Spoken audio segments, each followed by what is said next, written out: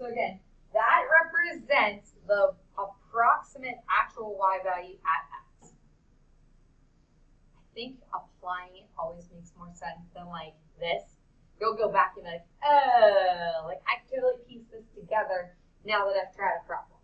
Before we look at an actual problem though, the use for this, or where this comes into play, is knowing if the guess we make for the square root, like so we had the square root of 81 example, and the square root of 82. We obviously know this answer needs to be greater than 9, right? Because we know that 81 is 9, so square root of 82 has to be larger than 9. So this formula is going to either give me an over or an under approximation depending on the shape of the curve.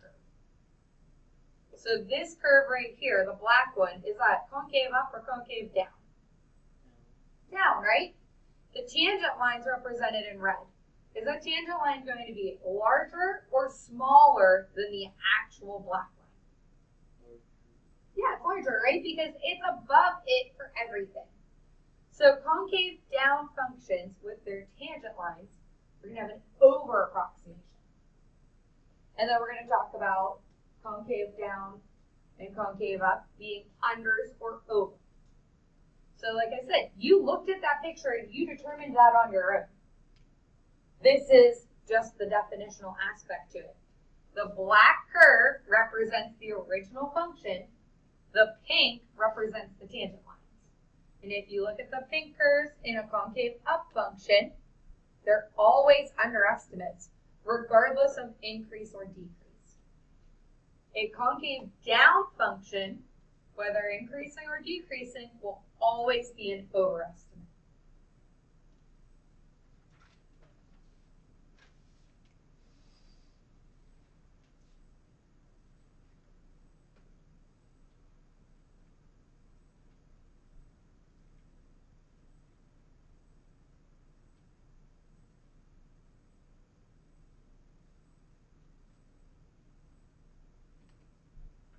So if you were given a statement and it said, will this approximation be an over or under estimate? Your because statement needs to talk about what? Concavity. So I don't care about increase or decrease. If a question would ask you about an over or an under estimate, your because needs to involve concavity.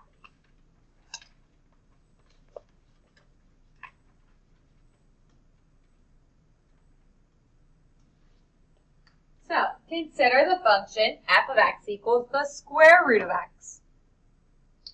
We know that the f of 4 would be 2, right? Square root of 4 is 2. We know that. But without a calculator, how could we calculate something near the square root of 4?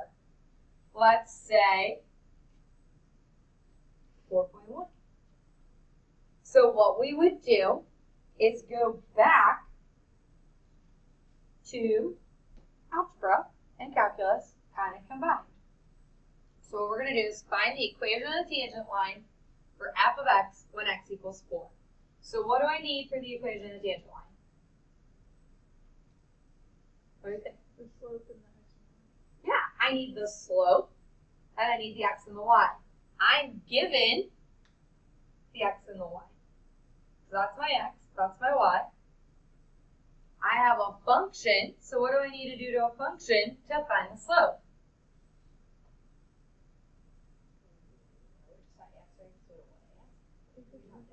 Yeah, we need the derivative. So in order to have the slope of a function, I need the derivative. So what is the derivative of the square root of x? 1/2 x to the negative 1/2.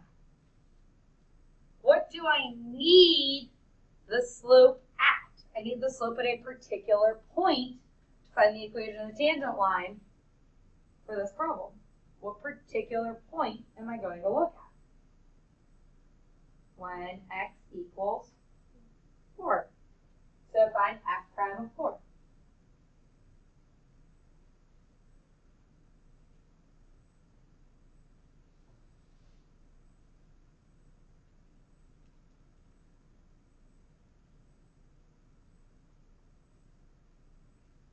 have the slope at 4, I have the y value at 4, I have the x value. So we're going to rewrite this a little bit differently this time than normal. The tangent line is y minus 2 equals 1/4 x minus 4. We're going to approximate this at that 4.1, so we're going to kind of manipulate this to help me get there. So again, this isn't anything new. We've done this. This is the old stuff. This is the old way. This is the old definition. So if you distribute it, it kind of simplifies to that. If you wanted to sort of see this out graphically, we know that the square root looks like this. So your point would be 4, 2. Let's talk about the new stuff. So the next sentence says, the tangent line represents the same function as f of x centered at x equals 4. We can now use this equation to approximate 4.1. So what we're going to do is we're going to manipulate the tangent line equation to be that L of x equation we got our definition for. So L of x is f of a plus f prime of a at x minus a. So in this case, our a value is 4. So we're going to rewrite L of x with an a value of 4, which we already know all that information. So L of x would be 2 plus, it's on the board too, if you don't want to copy that, 1/4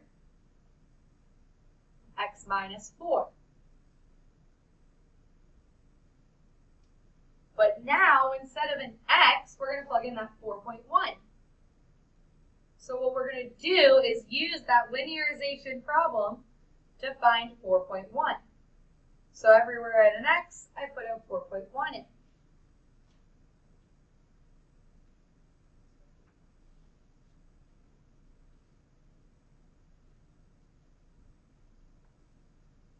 So what's 4.1 minus 4? 0.1. So 0.1 as a fraction is 1/10. So 1/10 times 1/4, 1/40th. So 2 plus 1/40th, 2 and 1/40th, if you don't really need to know what it is. So 4.1 has a value of 2 and 1/40th, which is going to be like 81/40, which if you want to know on your calculator is 2.025. That 2.025 is our calculus approximation for the value of the square root of 4.1. That 2.025 represents our calculated value for the square root of 4.1. That is what we predict f of 4.1 would be. So this 2.025 is what we predict f of 4.1 to be. Does that make sense? What shape is the square root going to give us? Concave up or concave down? Yeah, it's going to be concave down, right? Square root's going to be concave down. So a concave down is an over or an under estimate. Over. So this 2.025 is going to be an overestimate to the actual. The actual square root of 4.1 is 2.0248.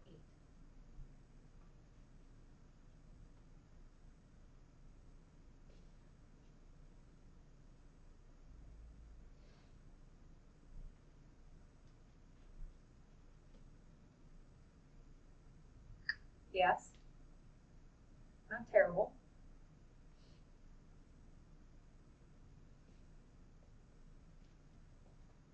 Okay. So let's do it again, but now we're going to look at a natural log.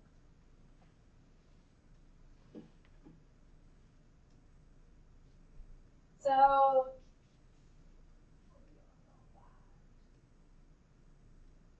find the linearization L of x of f of x equal to the natural log of x at x equals 0. So the linearization formula uses the letter A. So it kind of is irritating when you take problems in the book or you take problems from AP, and instead of saying A equals 0, they give you x equals 0.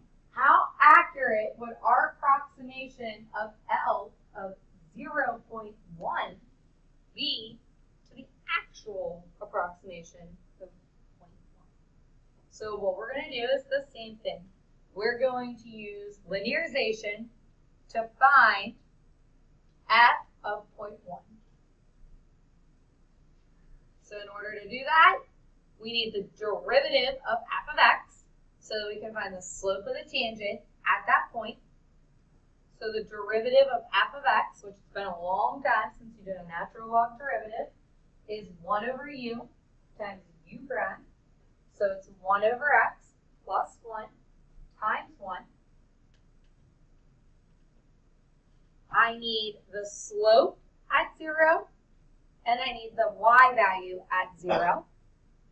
So you're going to find f of 0, which is 0. You plug in the natural log of 1.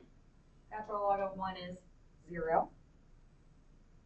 And then you're going to find 1 over 0 plus 1, which is 1. So my slope is 1, and my y value is 0. So my approximation formula, L of x, equals f of a, which is 0, plus f prime of a, which is 1, times x minus a, where a is 0.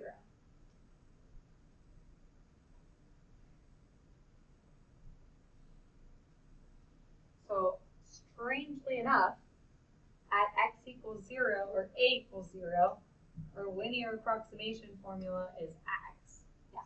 What? So I know that a equals 0. Does x also equal 0? Is x 0.1 in it? The x value we are finding is 0.1. Okay. So in the case of this, it's 0.1. That's what I said I super hate about the way the problems are worded. Like, see how above it I wrote a equals 0? That's my biggest detest with these problems. So when you're like writing like the first line there of the L of x, you just plug in the a's and then you can plug in the x like next. Yes, and the x is the differential x. It's like the value that we're looking for. Okay. Which is, that's why I said I hate the way these questions are worded. Yeah. And our textbook is old, so I think our wording is actually worse. And a lot of the stuff I do is from the textbook, so it matches our homework. But yeah. So we found it to be